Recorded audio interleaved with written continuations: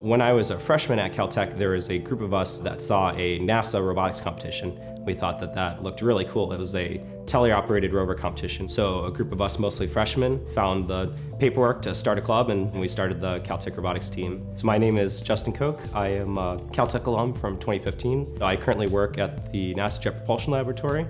There are 37 teams from around the world competing in the 2016 RoboSub Competition, where you have to build an autonomous underwater vehicle. One of the difficulties of the RoboSub competition is that the robots have to be autonomous. And that can be difficult because it's a robot. It can't see, but we can code vision for it. I would say that the personality of Dory is a little impatient. Do I shoot a torpedo? Do I drop a marker? Do I drive forwards? Do I drive backwards? Dory just figures out if she can do a task, and if she can't do it, she moves on to something where she can get more points. Dory did very well in her final run.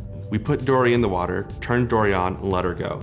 We had a general sense that we were probably in the top 3, but we didn't know we were first place until third place and second place had been mentioned. When second place was announced and it wasn't us, I started crying. It was one of the best experiences of my life. Everyone was so happy. I started shaking and I was a scene.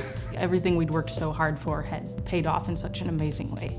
Being able to support the team in whatever capacity that I can is fulfilling, knowing that regardless of where it ends up, that it will be put to good use. Some of our sponsors are connected to alumni, such as Sam Barnett, who has SPB Research Group. Other companies include VideoRay, Honor, and Thales Avionics. Rhonda McDonald is our top individual sponsor.